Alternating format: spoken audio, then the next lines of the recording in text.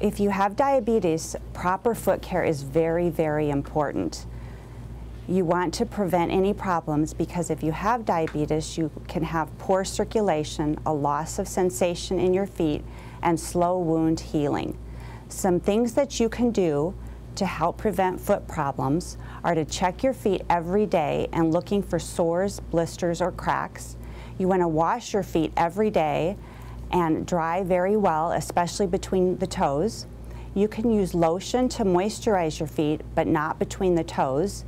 Good shoes are very, very important. You need to have good and proper support at all times and never go barefoot. Another thing that you should do is get a complete foot exam from your doctor at least every year and report any foot injuries or problems.